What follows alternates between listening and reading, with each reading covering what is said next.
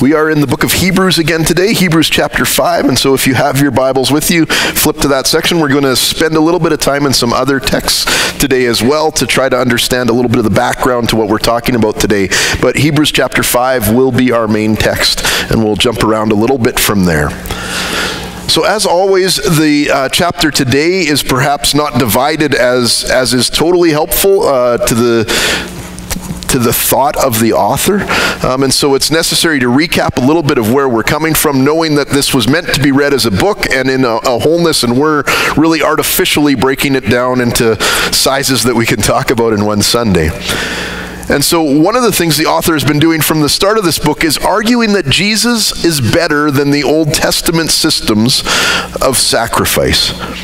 And so he said, he's already argued that Jesus was a better way to communicate with mankind, with humanity, than the angels, than the prophets, and even than Moses. That the ways in which Jesus is able to connect with you and I are greater than the ways in which even those great people in times past were able to connect people to God. And in order to make those arguments about Jesus being better, one of the things the author does repeatedly, and will do again today, is state clearly and highly that Jesus is God. That if Jesus wasn't God, these arguments wouldn't make sense. That he wouldn't be better than the angels, he wouldn't be better than the prophets, he wouldn't be better than Moses. He would be similar to them. But being the God-man, he understands humanity and understands God, because he is God and he is man. And so he is best suited to communicate the ideas of God to man and the ideas of man to God. And he acts in that way today as presented as the high priest. We began talking about this last week, and this is perhaps one of the more unique contributions of the book of Hebrews, is the idea that Jesus is the high priest. He is the one who takes on that role on our behalf. And we saw that a little bit in the end of the chapter last week, and so I'm going to recap by reading the last part of last week's chapter, which is the introduction to this week's. Hebrews 4, verse 14. Therefore, since we have a great high priest who has ascended into heaven, Jesus, the Son of God, let us hold firmly to the faith we profess. For we do not have a high priest who is unable to empathize with our weaknesses, but we have one who has been tempted in every way, just as we are, yet he did not sin. Let us then approach God's throne of grace with confidence, so that we may receive mercy and find grace to help us in our time of need. The role of a priest was that they would present sacrifices to God. They acted as a conduit between humanity and God for the sacrifices that God asked of the people. This text speaks of Jesus as the great high priest. He represents us to God and stands in as the ultimate sacrifice at the same time. He is both priest and sacrifice. The text reminds us that Jesus understands us, that he knows what we're struggling with and what we're going through, that we can approach him in confidence because he both understands where we're coming from and is the one who can provide grace and forgiveness. He knows what it is to be tempted, and yet he did not sin. And even more so, he still understands the results of sin. For the sin of the world came upon him at the cross, and he experienced separation from God. And how much more that experience would have been for someone who truly understood God and what his presence means. And so Jesus sits as the one who both can truly understand what we're going through, and yet because of his perfection, his righteousness, can sit in the very throne room of God and speak to the Father. And out of that, you and I can approach the throne of grace with confidence to receive forgiveness from our sins, knowing he understands and has a right to be there. Picks up this idea, or continues with this idea of Jesus as high priest in chapter 5. So let's read chapter 5, verse 1 through 10. Every high priest is selected from among the people and is appointed to represent the people in matters related to God, to offer gifts and sacrifices for sins.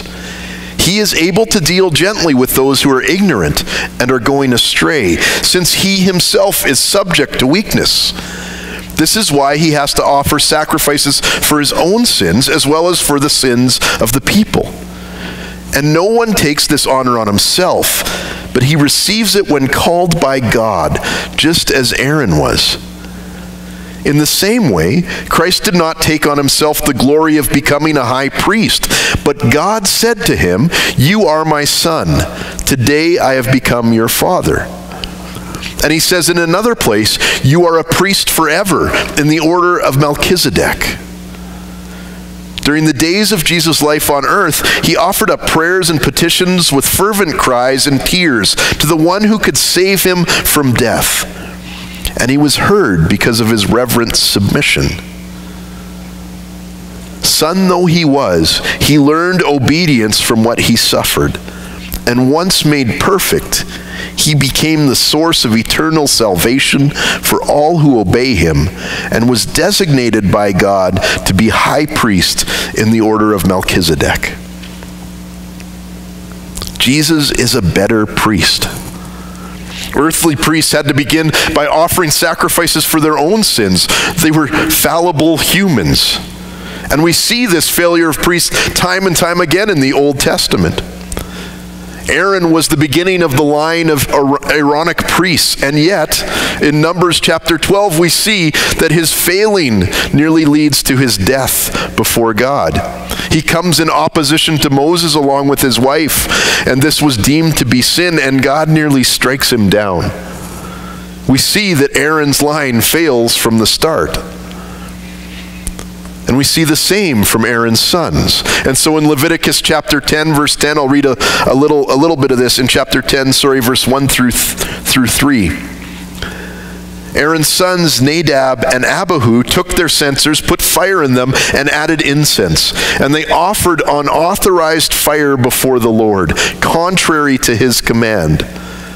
So fire came out from the presence of the Lord and consumed them, and they died before the Lord. Moses then said to Aaron, "This is what the Lord spoke of when he said, 'Among those who approach me, I will be proved holy. In the sight of all the people, I will be honored.'" And Aaron remained silent. In this text, we see that Aaron's sons sinned by taking a sacrifice in a way they were not instructed to, and was contrary to God's words. And God proved himself holy, perfect, incapable of having sin in his presence. They were struck dead, consumed by fire. The Aaronic priesthoods of our time were imperfect men. They failed. They were fallible. They sinned. And so the text reminds us that they needed to begin by making a sacrifice for their own sins before they could address the sins of the people whom they were to serve. Jesus doesn't need to do that. He's a better priest. He did not sin in and of himself. And more than that, he doesn't require us to bring a sacrifice because he is the sacrifice. He is in all ways a better priest.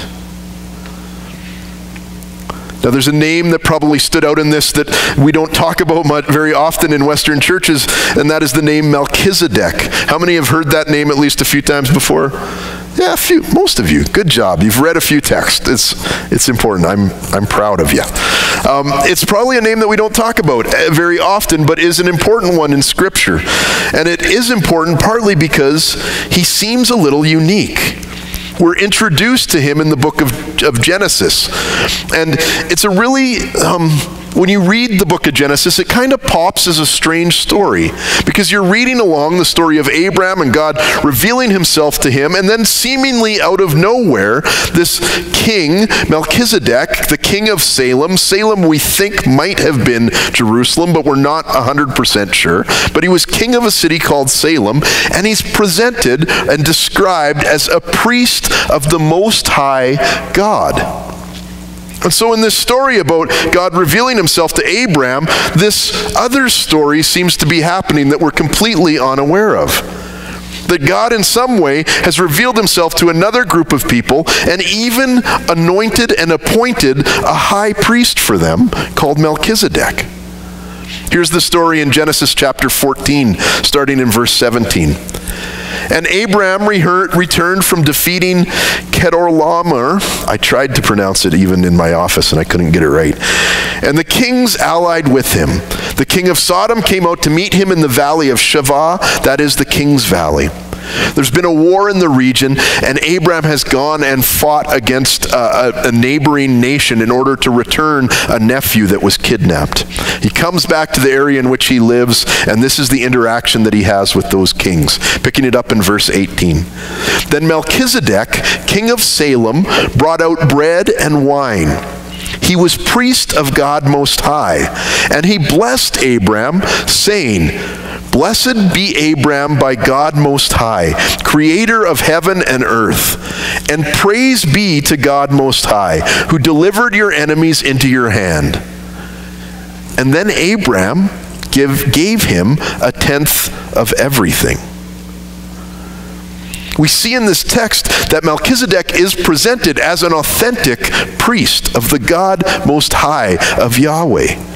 And Abraham acknowledges that too in how he interacts with him. There is no testing of that, no question of that. He is a priest. And yet the Aaronic priesthood won't start for a long time in the future. This King Melchizedek was appointed by God to be priest. And the text reminds us that that is how priests are appointed, by God, that he chooses who will be priest. And just as he chose Melchizedek in times of old, he has chosen Jesus to be high priest. And if we carry this through and understand our role as priests of God, as believers, that we have a role, a description of priests, we understand that God has appointed and anointed us as well in a minor way to that role. Not in the high priest role, but in a role as priests below the high priest. Talk about that more in a few minutes. This isn't the only place that we find the name Melchizedek in the Old Testament. There's one other spot, and it's found in Psalm chapter 110, and I'm going to read the whole thing. It's this conversation about God and David's Lord interacting. And so there's these spots in the text where it has the name Lord capitalized. That means it's speaking about Yahweh, or the one we often refer to as God the Father. And it says that David is also answerable to Yahweh and to someone else that he calls Lord. And so the king of Israel, the one appointed by God to lead, is acknowledging that there is someone who is Yahweh, who is God, and there is someone else that he also acknowledges as Lord. And so I'm going to use the word Yahweh when that's the word that's used in the Old Testament, and I'm going to use the word Lord so that we can understand these two different people that David is writing about or speaking about. This was always understood as being a messianic text. People understood that this was speaking about God and the Messiah to come. That these were the two characters that David was writing about. And so in the text, it says, Yahweh says to my Lord, sit at my right hand until I make your enemies a footstool for your feet.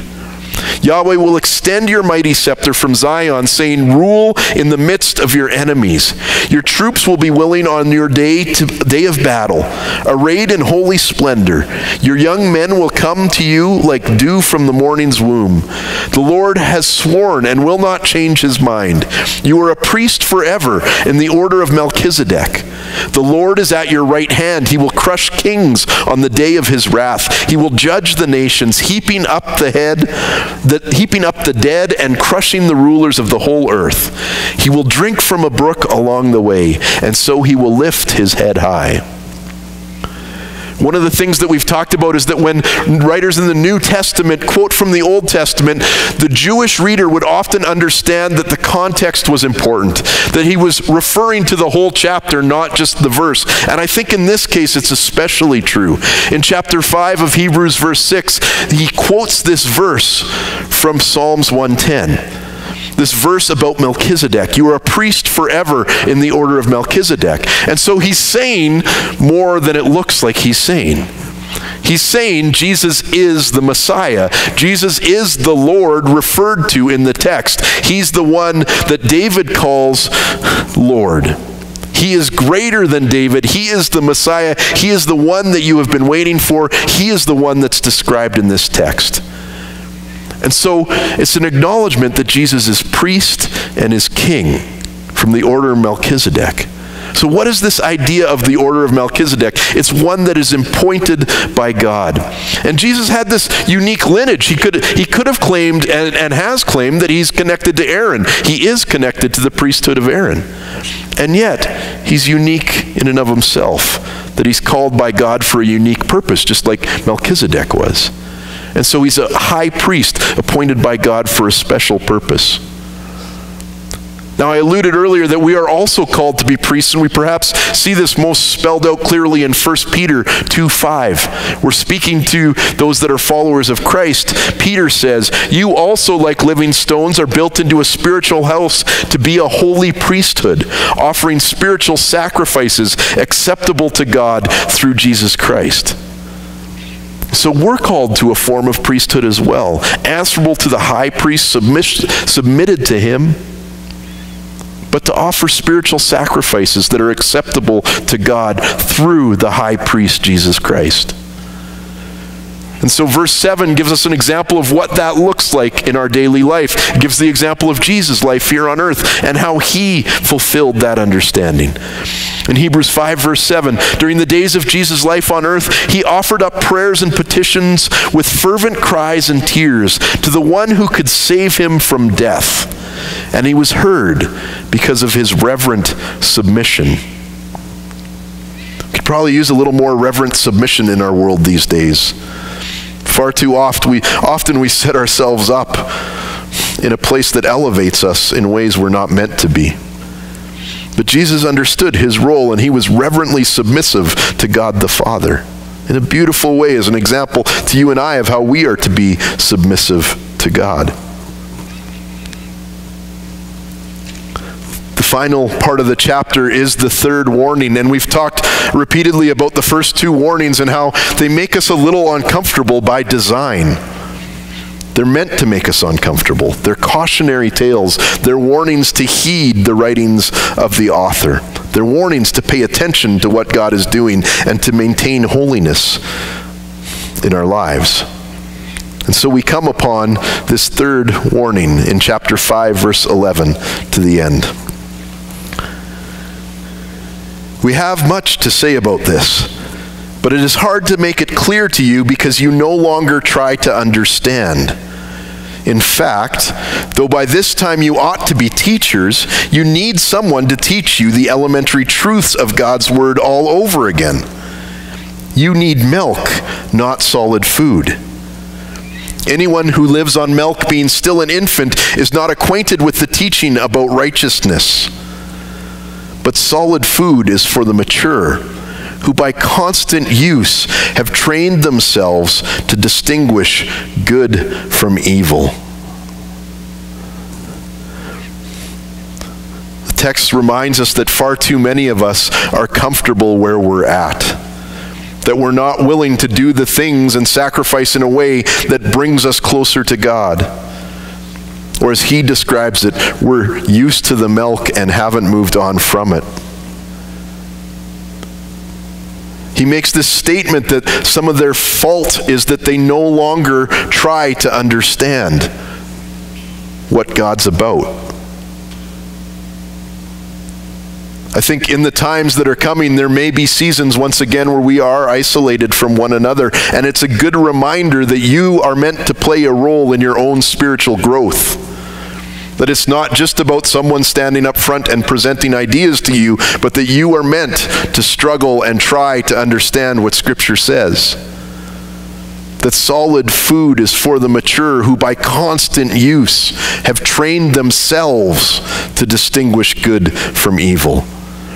That we all have a role in training ourselves in understanding the things of the Spirit. And that we are meant to be engaged in those practices, that we might grow in our understanding of who God is. This week in one of my prayer meetings, I was talking about how I longed for things to go back to the way they were before COVID. And I had a friend who rebuked and corrected me, as friends are meant to. He said, you shouldn't long for things to go back the way they were. They weren't that good before COVID. And he described how he feels this reality that the writer of Hebrews lays out was so true for his congregation and for many around the world. That we were comfortable, that we weren't striving to understand God's word, that we were okay drinking milk and just doing life. He said, why would you want to go back to that? Now in my heart, of course, I wanted it to go back like that so life would be so-called normal for my children. I long for them to live in a world where physical contact is normal, where relationships can be restored, where those things that bring humanity into us are practiced. But he's right, I don't want things to go back to the way they were once spiritually. I want greater things. I want better things for them. I want them to experience God in a way that is meaty and not just milk-filled. I want them to hear and understand God in ways we haven't. I don't want things to go back to the way they were. I want things to be better. The writer of Corinthians speaks this in talking similarly about those he has discipled and their lack of maturing. In 1 Corinthians 3, verse 1 through 3, he says, brothers and sisters, I could not address you as people who live by the Spirit, but as people who are still worldly, mere infants in Christ. I gave you milk, not solid food, for you were not ready for it. And indeed, you are still not ready. You are still worldly. For since there is jealousy and quarreling among you, are you not worldly? Are you not acting like mere humans? I think in this season, the ability to distinguish good from evil, to understand what's going on around us, to see past the physical to the spiritual realms is going to become more and more important. And perhaps it's going to become even more necessary for us to do that as individuals. To distinguish good from evil. And it speaks that mature believers are those that are trained in the practice of doing so by constant use. And so the warning is to prepare to drink, to eat the solid food, to not be satisfied with the milk, to not be content where you're at in your relationship with God, but to move forward. To choose to do so, to engage in habits that make it come about, to practice spiritual disciplines that bring about new life. By constant use, by prayer and petition, by conversation with God, train yourself to understand the difference between good and evil. Plant your feet firmly in the truth. And it is a heavy call. And so I invite you, as the text does, to explore your lives, to examine whether you're drinking milk or solid food, to look at whether you're moving from one to the other, whether you're advancing in your understanding and knowledge of Christ and experience of His Spirit, to discern whether you want to go back to the way things were or move ahead to something better. Our world certainly feels like it's in a place of transition. And I don't claim to know any more than you do what's coming. But I long to be one who eats solid food and recognizes good from evil. Let's pray.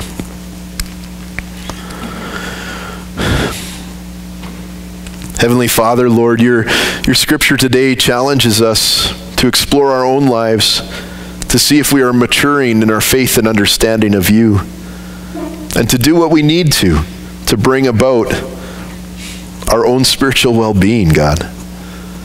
I'm thankful, Lord, that we're able to gather today. I'm thankful for the fellowship of believers. I'm thankful for the ways we encourage each other, and so much of your word speaks of what's meant to be as we gather together in fellowship. And it's right for us to focus on those things. It's good for us to be about those things.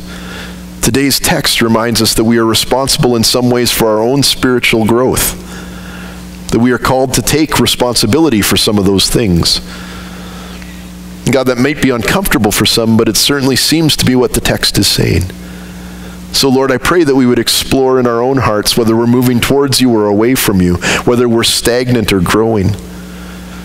And if we acknowledge, Lord, that we're moving away from you or stagnant, may we decide today to do what we need to grow in our faith and understanding of you.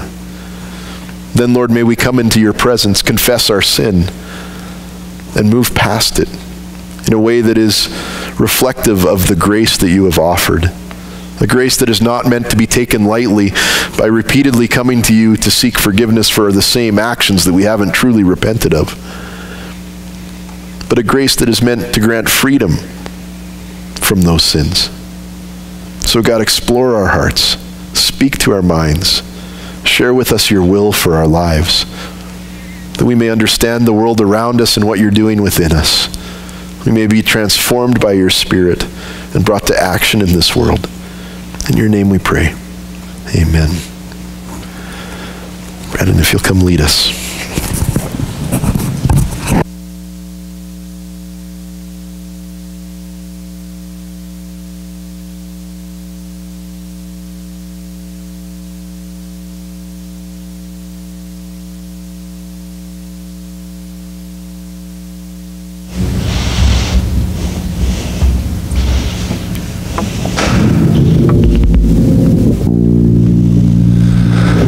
Stand and join us as we close.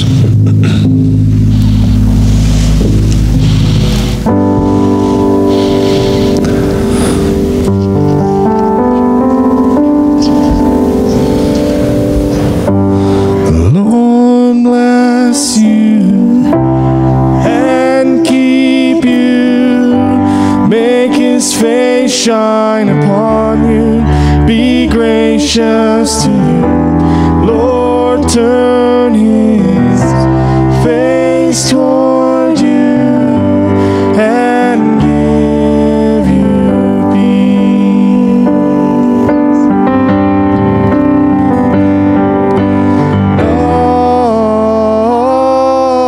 Amen. Amen. Amen.